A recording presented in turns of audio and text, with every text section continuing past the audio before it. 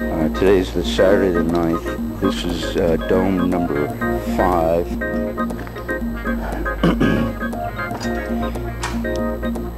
Using the interior framing, wood framing. The exterior framing has already been stripped off.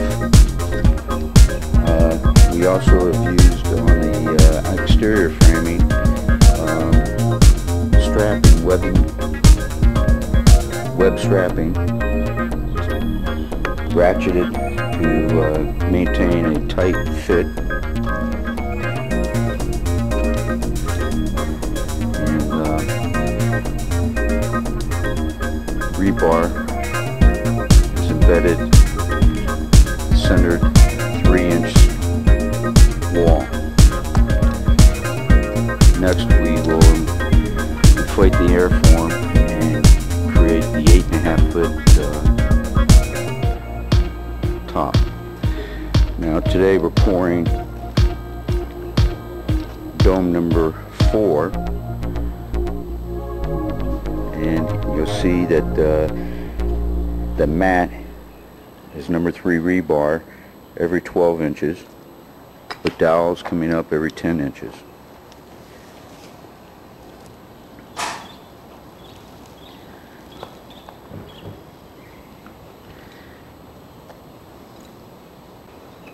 A metal ring was fabricated for ease of the concrete forming of the slab.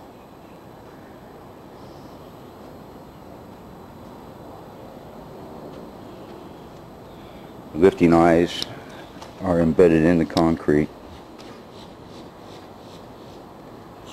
And four spots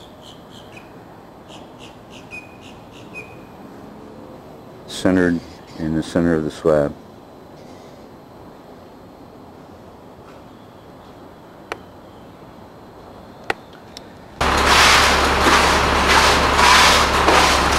Four inches of concrete.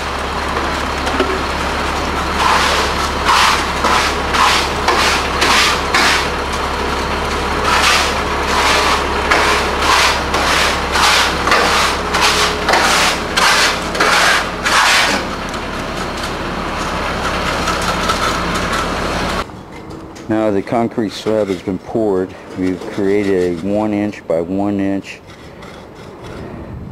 groove in between the dowels that will serve as a water stop.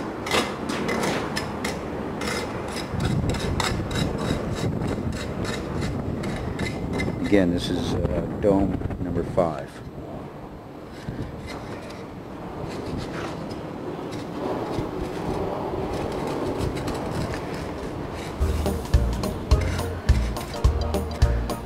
Okay, this is the dome number 4. We used plastic inside. Not a good idea. I'm going to get a finisher in here and have to finish up this interior wall. I made you joke. Uh-huh. When I did it today, that's what you need with that, those big ass rocks? Yeah. That's what you need for that. And pack. Not the 2x4, huh? No. Not unless you want to be there all day and not succeed. Put this on a big ass rock. Like this. Yeah. You got the big ass Just rock. pounds them right in. Right. Pound it right in. Bring your mortar mix to the top. Well, okay, this is dome number 4. This is dome number 4. The concrete has partially been put on all the way up to the almost to the top. Now we're going to come back and bend the bars down, get it tighter on the airform. Here is where the window will go.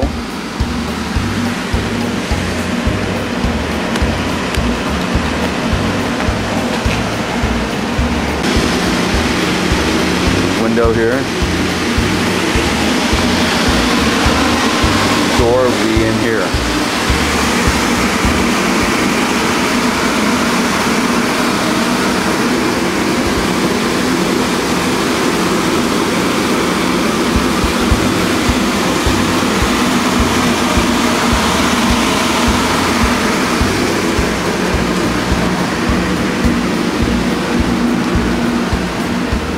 there is dome number 5, and here is beginning of dome number 6. It's